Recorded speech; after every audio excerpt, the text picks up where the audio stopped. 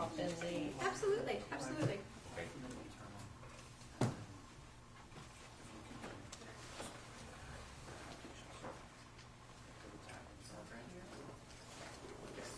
So you can find me. Yes, Okay. absolutely. I will be in touch. Okay, that'd be good. Okay. Thank you. Okay.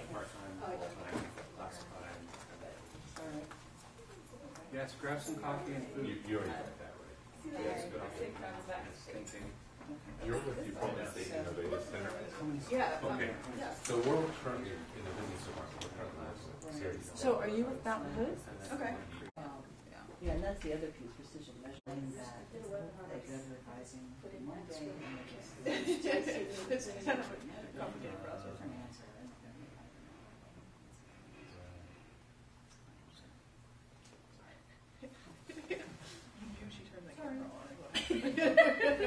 Everybody's quiet.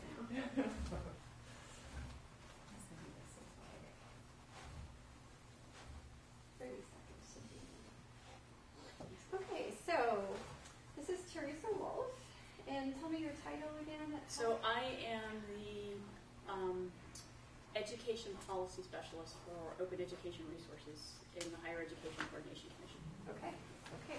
Well, welcome. Yeah, And you're here to talk about the state of Oregon's perspective on... So talk about OERs, talk about the bill, talk about a variety of things. So I was given an hour to present, but I probably have about 20, 25 minutes worth of talking point material. So feel free to, ask me questions during the presentation, or, there's certainly be time for questions afterwards. So I know Heather, I know Amy, I just met Jamie. Maybe the rest of you could sort of just kind of give me a quick, sort of tell me who you are and what you do. I'm Meg Turner. I work in the Career Development Department, and I also teach ESL classes. Oh, great. I'm Lance Lanigan, and I work in the tutoring center here, and I help students with computer skills. Very important. Hi, I'm Lisa Hilliard, and I work across disciplines. I specialize in adult basic education and career technical education, so I work in programs that provide language support for technical education. Okay, perfect. And Dave, remind me of your... Yes, I'm David Pontius. I teach part-time in humanities, reading and writing. That's right. And I'm serving as the Teaching and Learning Center coordinator this year. Oh, perfect. Excellent. Okay, great. So glad you're here. Thank you. Well, thank you. Well, thank you for inviting me. So, like I said, I'm going to just give you a sort of an update on what we're doing at the state level. So, just sort of an outline of what I'll talk about. I'll give you a little bit of background on the HB 2871 bill, in case you're not familiar with that. I'll talk about the textbook designation, which is one portion of that bill. The OER specialist, which was funded through that bill, which is my position. And then I'll just sort of talk in general about the statewide OER program that's come out of the bill, and then we'll certainly have time for questions as we go through. So if you haven't had a chance to look at HB 2871 and you need some absolutely riveting material to read right before going to bed, or you can't fall asleep in the middle of the night, I would highly suggest going to the State of Oregon's legislative website, where they have both Senate bills and House bills. And House Bill 2871 was enacted in the 2015 legislative session, so you'll be able to find it there. So 2871 was enacted, put into law in July of 2015 as a result of a textbook affordability bill that was done in like 2012. So as a result of that textbook affordability bill, which really highlighted the fact that, as we all know, that textbooks are becoming less and less affordable to students, and just adding to the financial burden that they have for completing college. So there's three main components of this bill. The first one, and I'll talk about this in more detail in the next slide, is that there is a requirement that institutions prominently designate courses that exclusively use open or free textbooks or other low or no cost materials. There is a second portion of the bill that established funds for a grant. So the grant is going on right now. It closes at the end of this month on May 27th, and I'll just give a little brief synopsis of what that grant is. And then, of course, it funded the creation for an OER specialist, which is my position, to help assist with research and development across all of our institutions. So the first part of this bill, the textbook designation. So I think, and this wording here is directly out of the bill that says prominently designate, and I think the important word is exclusively use. So if you have a course that exclusively uses an OER or something that's low cost or no cost, we somehow need to prominently designate it. Now, from the HEC standpoint, we're not going to mandate how you prominently designate that particular course. That's going to really be up to the individual institutions on how they do that designation. So really the idea is when a student is looking at, the goal for this is when a student is looking at the course catalog, they're in the bookstore trying to decide on courses, and I don't know if students actually just go to the bookstore and see, ooh, that looks like a good book, I'll take this course. But they need to be able to decide when they go in there and they're comparing courses that there's a course that has either an OER, a low-cost or a no-cost book, versus ones that might have a textbook that costs $150. So really that is the whole goal for the prominently designate. And how you prominently designate, again, is going to be up to you. So it could be something fancy like any of these logos, which I've pulled off of the internet and all have Creative Commons licensing, except for essentially this one here, which is Open Education Resources, because that's out in the public domain. You can use that one. You don't have to give any kind of attribution to it. Interesting thing is the two on the ends with the hands, those are UNESCO's global OER logo that they came up with.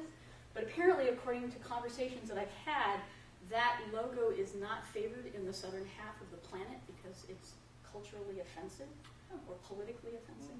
I don't know how you look at it. So, and there was some debate that when UNESCO came up with this logo, they didn't sort of get everyone's wide opinion on it. They just hired a graphic artist to do it, and they came up with this. And so, of course, somebody complained about it. And so, anyway, I thought it was a cute logo, but I'll just leave it at that. I don't really have more to say about that. Okay, so low cost. So here's another sort of caveat in the bill that it includes low cost materials. How do we define low cost? You may have already had discussions about this, but if you kind of broadly look across the internet and ask what is low cost, you'll see these arbitrary numbers, $40, $30, $50. There's no designation for what low cost means, and again, the HEC is not going to make any sort of mandate on what low cost means. That's going to be up to the individual institutions to decide what low cost really means. And you could certainly argue that $40 for one person is really cheap, but for another student, that might be their entire food budget for the month. So that may not be inexpensive to them at all. So I know that in talking with institutions around the state, I've heard that some folks are going to designate $50 as low cost, some are going to designate $20, some are going to designate $30, some are going to designate $40. So we kind of got the broad spectrum. I've also had suggestions that maybe as a group, the 24 institutions have a discussion about what low cost means, and we come up with some kind of across the board statewide, this is what low cost means in Oregon. I would leave that up to the institutions to decide if they really want to do that, because certainly, once again, you could argue that you could go to different institutions around Oregon and your tuition is going to be different. Or you could go to you could be looking for, a biology textbook, you could go to 5 different bookstores and find 5 different prices for the same textbook. So, again, it's just one of those things that, again, if it has a low cost as according to how your institution is defining it, then that'll be a requirement to designate it. And then lastly, regardless of the copyright, it still needs to be designated as either low cost or no cost if in fact it falls under your definition of that. So for example, I used to teach a course where I had lots of online materials that I was using. I had students looking at videos, I had them looking at articles and that sort of thing. And then there was a book I had found that was out of print. You could buy it used for like $10. I didn't own it. It was copyrighted because it was published through a regular publisher, and at one point in time it was $20 or $30 when it was brand new.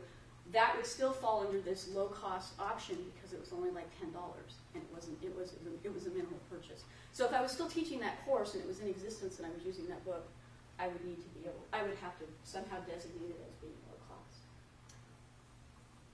Okay, the grant. So the other part of HB 2871 is that it appropriated funds for this grant program that funds projects to adapt OER. So the RFA is open through the end of May. 27th is when it closes. I've given you a link to where you can find the grant application materials. It's in ORPN, so over orpanoregon.gov, and I've actually given you the RFA number.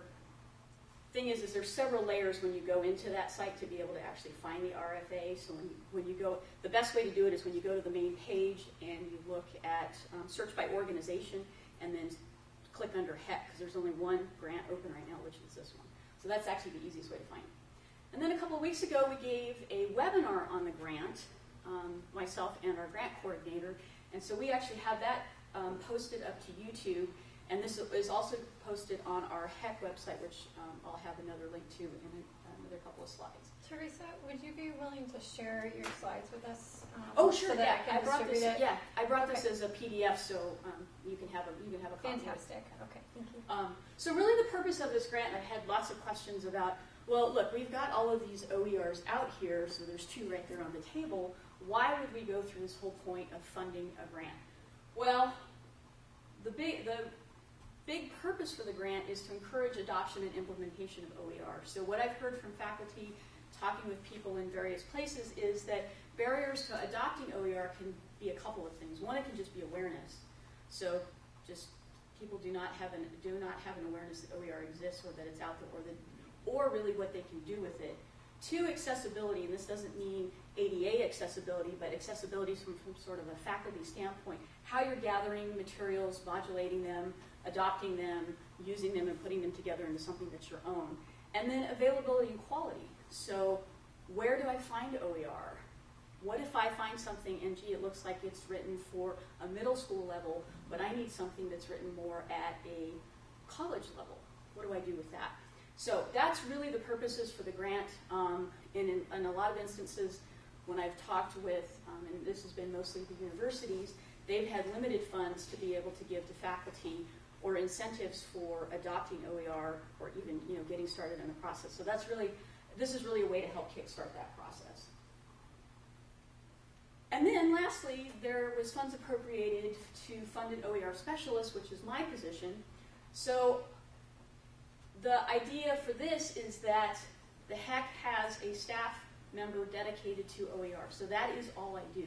I am solely focused on OER, which is, in some ways is actually a good thing because I'm not getting pulled into various different directions, working on different bills. I am working solely around HB 2871 and how we can help all of the 24 institutions start using and working with OER. And I like to think of this taking a quote from Aristotle, that I'm helping to make the whole greater than the sum of the parts. And in this way, I think, and the way I think about it is, in talking with the institutions that I've already talked with, we've got this sort of broad spectrum of people using OER. So we have some that are just at the very, very beginning stages, going, what's OER? What do we use it? Why should we use it? To others that are like, oh yeah, we've already got 4 or 5 textbooks, and we've been doing this for a while, and we've got things set up. So for me, being able to bring everyone together and putting all of those pieces together and connecting folks with others who may not have the resources or may not be aware of it, connecting folks that are already using things, that's really what I see my goal, in order to be able to gather information on a statewide level of how we're using and adopting OER. And really the purpose for gathering all this information then is to be able to assist and with the collaborations and promotions that are hopefully going to happen between all of our universities and colleges. So I'll make a comment here. The HEC has a software platform called Basecamp, and Basecamp is actually a project management software program, but it has a discussion board very similar to a learning management system like Blackboard Discussion Board or Canvas. So initially, the discussion board that was up was composed of members of the steering committee that did the initial work after HB 2871 was passed. But excuse me, now I'm opening it up to any faculty, staff that want to be able to participate from our institutions. So if you're interested in participating in this discussion board, please send me an email and I will add you to that list. Because really what I'd like to be able to do is get the community colleges talking with the universities, and the community colleges are already well far ahead thanks to Amy Hoffer's work with Open Oregon and her Open Google groups. So there's lots of discussions going on there, but I'm actually hoping to bring in our university partners.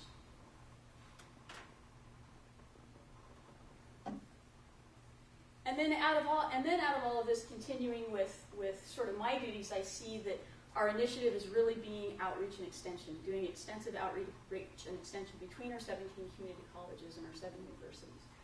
So what sort of form might this take? Well, it might take the form of workshops and webinars. It might take the form of conference presentations like I'm doing right now here with you today. On-site visits for sure. I would really like to be able to get out to all 24 institutions, see their campuses, see what they're doing, and really with the intent of getting faculty, staff, and student input. And I'm really interested in student input. That, as a former faculty